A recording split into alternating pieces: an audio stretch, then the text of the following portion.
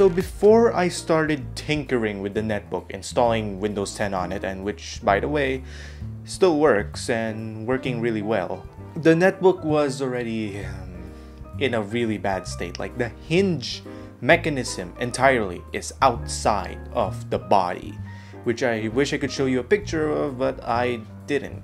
So I first started patching it using some glue and then tape, like really janky repair. It didn't really last long, and after a bit of use, the hinge is gone. Like, it's really broken. Even the other side is broken.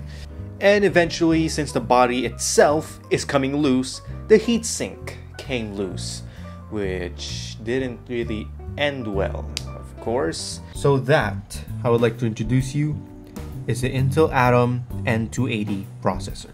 So the reason I took out this heatsink, because I'm gonna put in some new thermal paste.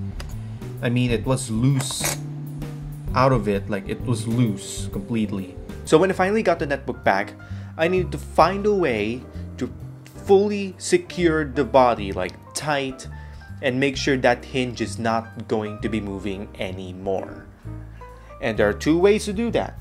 One is the proper way, with some nuts and bolts and then some 3D printing, maybe fix the hinge, like the body portion where the hinge is, or the fun and quick way. And that is using zip ties and a rotary tool, also known as a Dremel, but really it's called a rotary tool.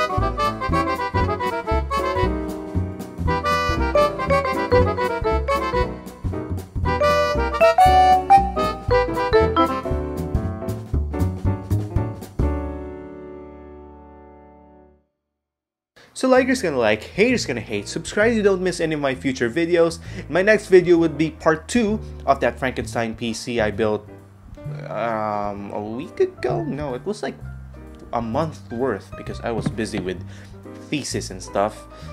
But yeah, subscribe so you don't miss any of my future videos, like Frankenstein PC and other really cringeworthy repairs and crap that I do.